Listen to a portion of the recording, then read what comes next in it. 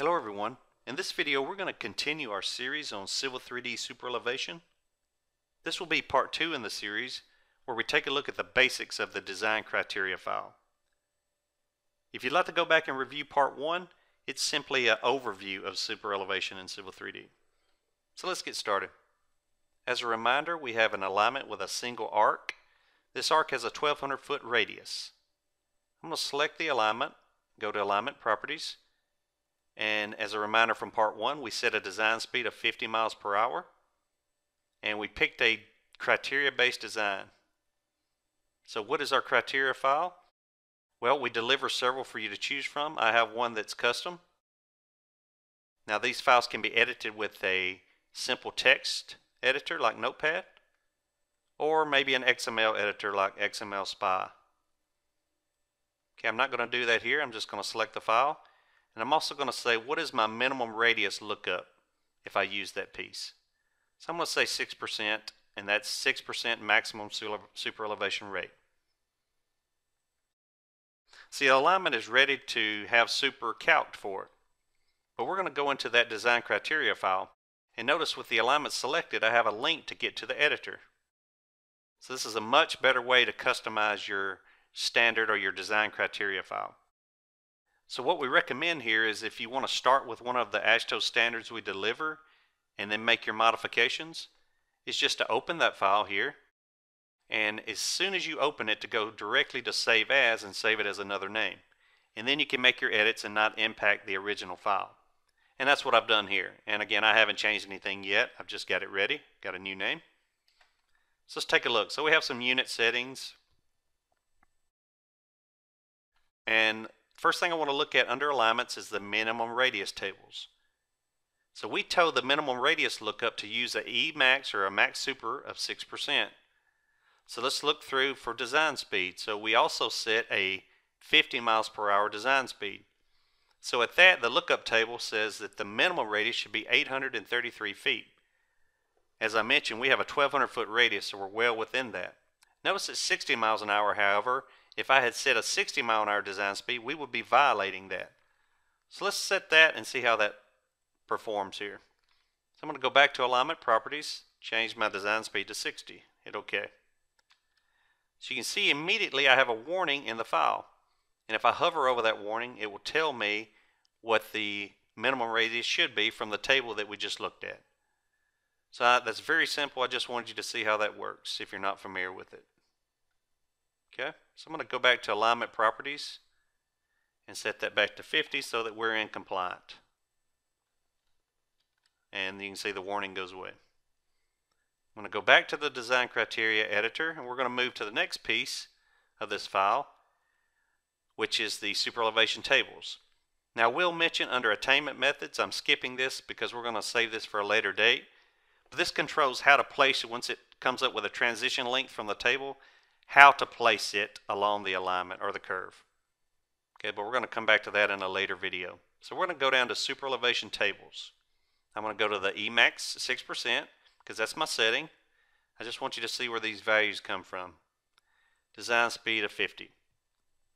Alright, so I had a 1200 foot radius, so let's scroll down till we get in that area. Okay, so you can see at 1160 feet my superelevation rate should be 5.6. At 1280 feet it should be 5.4. Okay, so let's go Calc Super and see how this behaves. I'm going to go to Superelevation Calc. Calculate now. We did all this in the part 1, no shoulders. See how this retained the data from my alignment settings, and finish. So you can see from the table here, begin full super, my full superelevation rate, or the maximum superelevation rate I achieved, was 5.6%. So that matches up exactly with the 1160 foot radius line in the table. So why did it pick that and not, why didn't it go up to 1280, or why didn't it interpolate between? Well, we'll come back to that. So just remember, we selected the lower 5.6, which lined up with the 1160 foot option. So I'm going to go back to the Design Criteria table, or editor, and we're going to go back into the 6% area. So we kind of see how now the design speed versus radius and super rate work. Now I'm going to go down to the transition length. This is how it decides what is my transition length and where that comes from.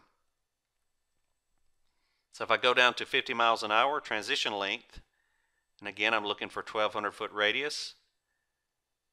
Before you saw that it went with the lower radius of 1160, and that determined a 5.6% maximum super elevation rate, or where it went in full super. So if that's true, it should also select 1160 foot in the transition length for the super elevation. So we basically picked the rate. Now we got to pick the transition length. So 134. So let's see if it did that. If I go back to super elevation, view tabular editor, you can see directly here the runoff is 134 feet. So it selected the same row, the 1160 foot row, as we did when the table was selecting the maximum super elevation rate of 5.6. And notice, and this is just a side note, notice how the default attainment, you remember those formulas I said we'll come back to? Notice it took the length of that table as the runoff length, not the total transition length. Okay, and then those formulas decided how much or what was the run out based on that runoff. And so now you can see the total transition length of 181.86. Okay, so the 134 went directly into the runoff, and that's because of those attainment formulas that I briefly showed you. So this is well and good, but what if I didn't want that? A lot of people would rather interpolate that table in the design criteria file. So what I'm going to do here, and this is just a tip here, I'm going to clear super data. The change I'm about to make in the settings of Civil 3D, it really works better if you go ahead and clear all the super before you recalc it. Okay? So I'm going to clear the super elevation, so now I have no super elevation calculated, and I'm going to go to the settings button on the tool space. In alignment, I'm going to right click on edit feature settings for alignment.